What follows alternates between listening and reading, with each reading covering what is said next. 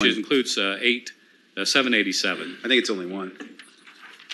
Yeah, it's only one bill, Mr. Chairman. Would you go forward? Is that with 787? Is that okay with you, sir? Yes, sir. Yes, go ahead and make your... Thank you, Mr. Chairman. And ladies and gentlemen of the committee, Senate Bill 787 is a bill that has to do with the governor's schools. It actually has to do with one governor's school, the way it's drafted, which is Thomas Jefferson School for Science and Technology. And I have some statistics I'm going to hand out here for you. But TJ, that's what we call it in Northern Virginia. TJ was opened in 1985 when I was in 8th grade. I was in actually the very first class that was offered admission to the school. And it's a very different school today than when it was originally, from what it was originally envisioned. It's for those of you who don't know, it's a school that focuses on science and technology. They admit students from not just Fairfax County, but but from Arlington, Alexandria, Prince William, and Loudoun. Although Loudoun is creating their own science and tech focused school to get out of TJ, and they also admit a lot of private school kids. And you'll see the chart I'm handing out. What I basically did was I took the admission data for the class of 2007. Which shows the number of applicants, the number of semifinalists, the number admitted. Then I have the acceptance rate, and then I have the free reduced lunch meals percentage of the middle schools for which those kids came from. Basically, the school has had excellent results in terms of academics. I mean, they have a lot of national merit finalists, semifinalists, things like that. They win lots of awards. If you look at the performance, it's one of the best performing schools in the country. But the reality is the school doesn't even come close to reflecting the reality of people within the county that it purports to draw students from.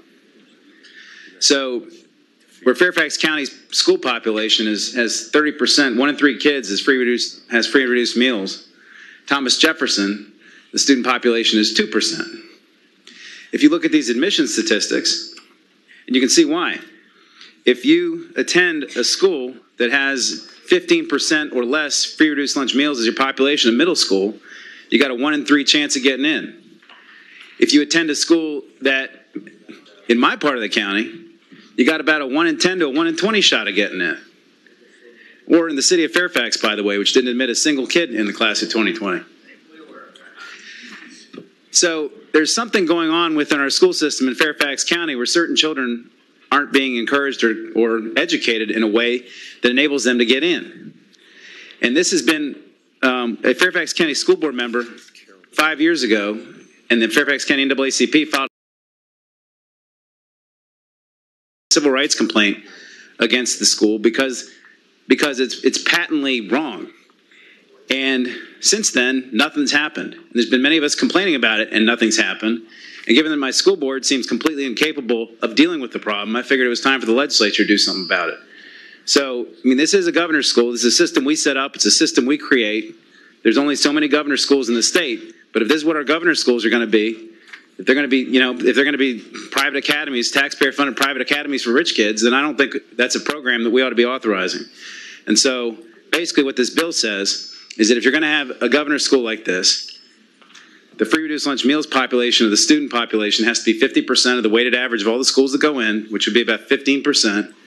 And it puts an admissions cap on the schools at 15 and says they have to admit 5 from every middle school they pull from. And that would give it a more balanced system that looks a lot more like the county, and it would be, I think, a lot fairer. And so that's why I put the bill in, and I hope the committee would act favorably on it. I think there's a former counselor from Rachel Carson, which if you look at this list, admitted 98 kids in the class of 2020, whereas the middle schools in my part of the county either got 0 or 0 to 5. And she can talk a little bit about what happens and what she saw at the school she goes to, or she used to teach at.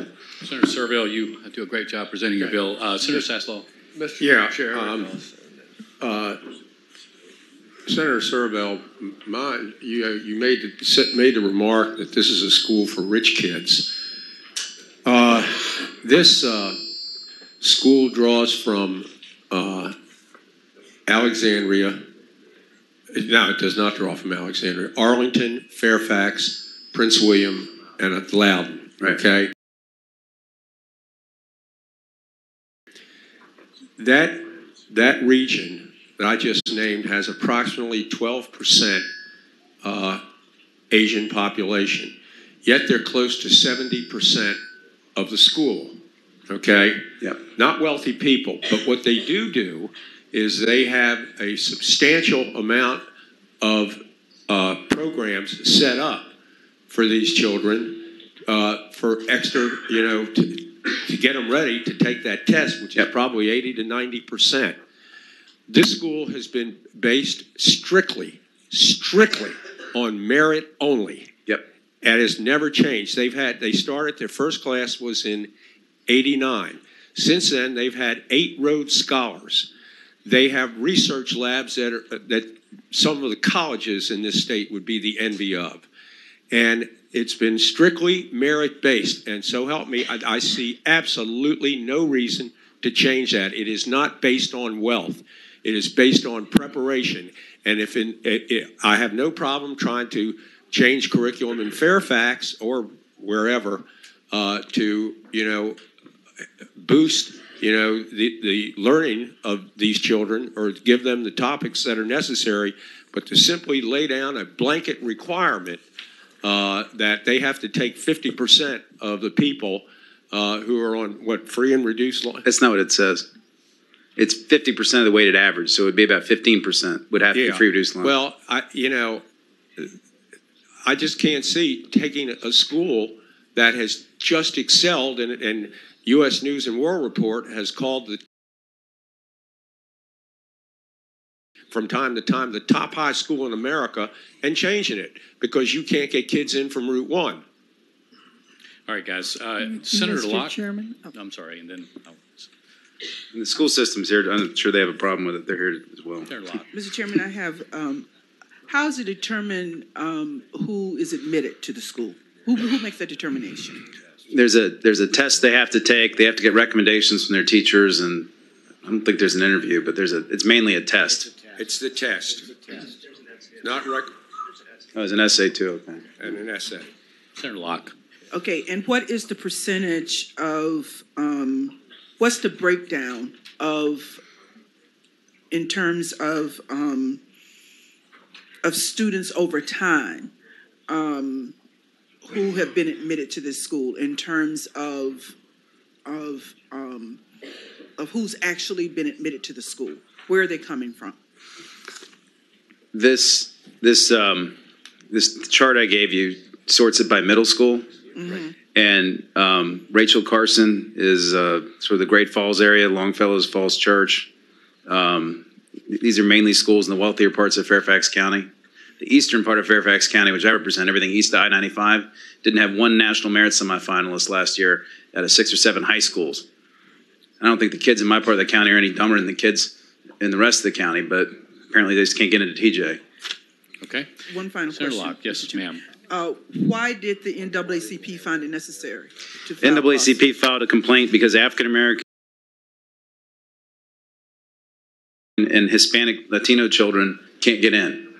Latino kids make up 25% of Fairfax County's overall student population. Black children make up 10% of Fairfax County's student population. At TJ is 2% Hispanic and 1.5% Black.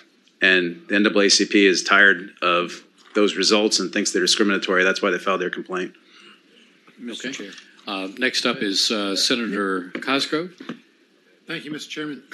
Mr. Chairman, I was privileged to chair a 2-year STEM study group. We actually visited Thomas Jefferson. It is absolutely an amazing facility that takes the best and the brightest of students. I mean, kids start working to get into Thomas Jefferson in middle school. They work so hard to get there. And I think that if we start fiddling around with the admissions policy for Thomas Jefferson, we're going to make it a weaker school. Not that any children are better or less than others, but these are kids that have worked for many, many years to work to have admission into one of the finest high schools in the entire country. So, Mr. Chairman, I think it's a terrible idea to mess with something that's working so well. It is working so well. And when we talk about workforce development, and we need engineers, we need mathematicians, we need chemists, we need physicists, a lot of them are coming from Thomas Jefferson. Okay. And so it's not often that Senator Sasslaw and I aligned together, but I'm arm in arm with him on this one. I think we just need to leave this alone. All right. Thank you. Thank you, sir. Senator Mr. Howe. Chair. Well, let's make it a really odd trio because I agree with Senator Cosgrove. We have one of the best high schools in the country. It could use some improvement on some of the admissions, but it's based on merit. And I don't think we down here have any business meddling with the decisions of the Fairfax County School Board on this issue. Typically, we leave these to the local school boards, and I think when they have such a success, there's no reason for us to do anything that might deter from that. And basically, quotas are a really politically charged topic, and I don't think we should be going there. Okay. Senator Peake. Yes, Mr. Chairman, this goes against absolutely everything that we want as a state level to start telling local school boards the percentages of students that they're going to have at the school. It is an elected school board, isn't it? Yes. And it's run by the Fairfax, Mr. Chairman, run by the Fairfax County School Board? Yes. Okay. Nothing further. Mr. Chair. All right. Very good. Mr. Chair. Yes, Senator Peterson. And I just want to, first of all, I appreciate your shining a light on Lanier Middle School, which has 3 alumni in the state senate, I might add, which I think is unprecedented.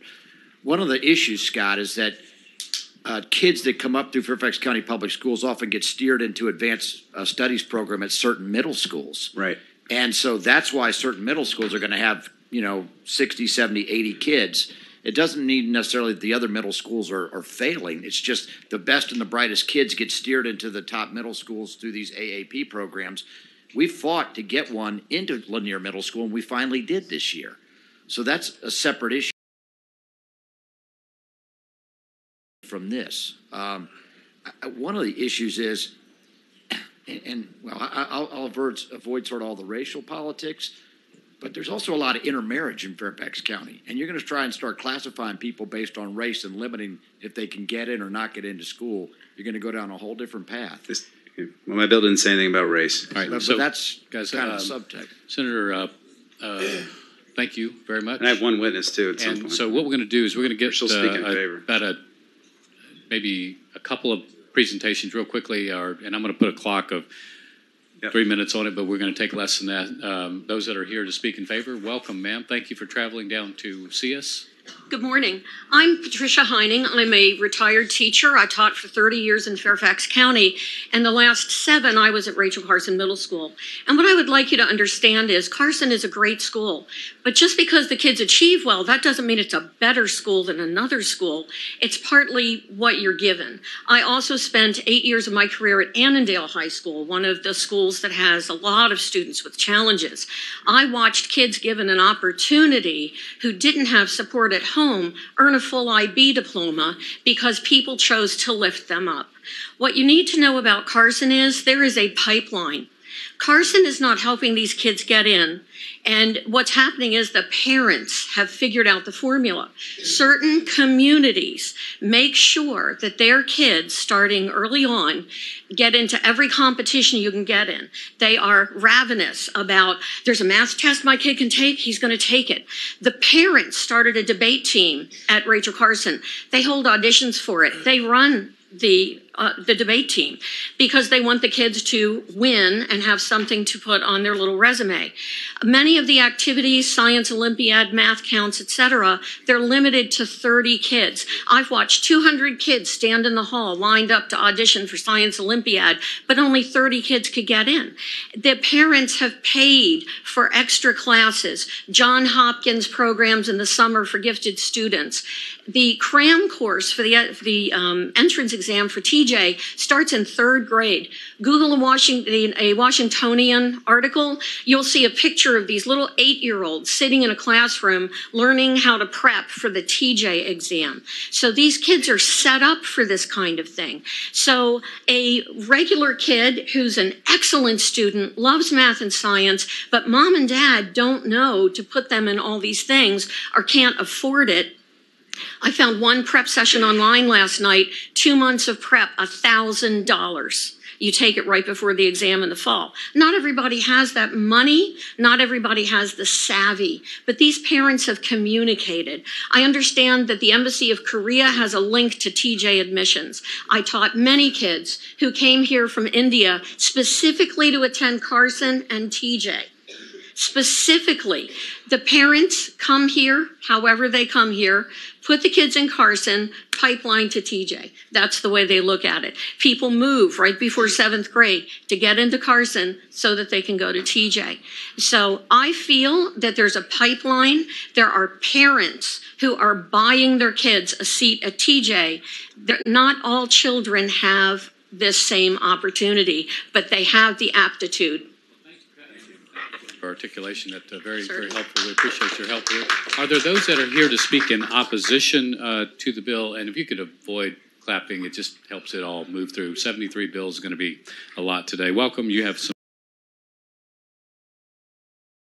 concerns about the bill? Yes, sir. Mr. Chairman and members of the committee, I'm Michael Malloy representing Fairfax County Public Schools.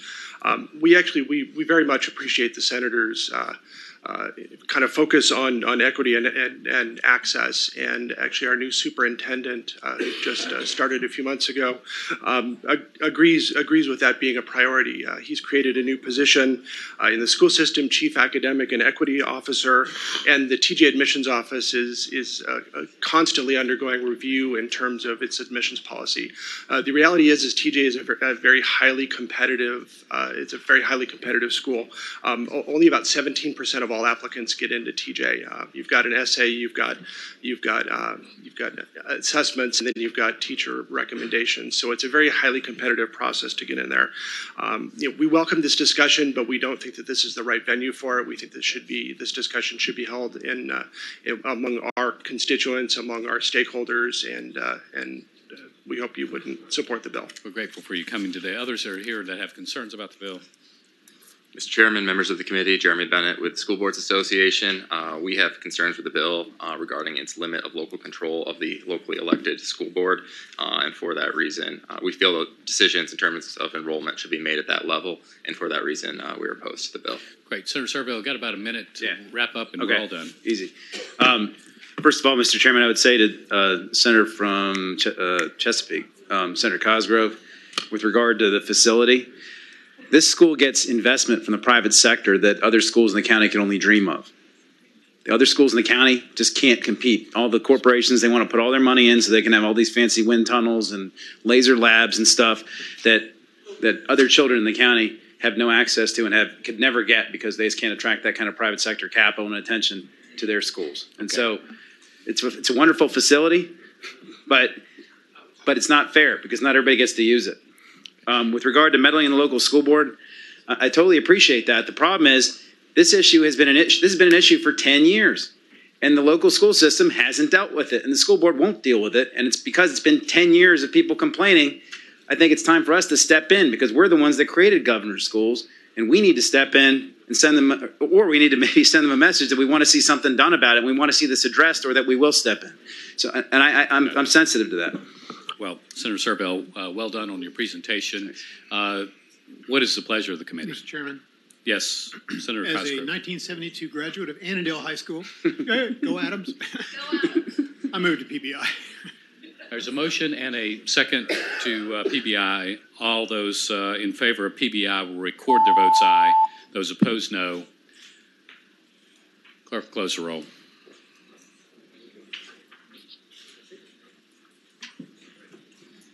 Yeas 13, nays 1. Yeas 13, nays 1.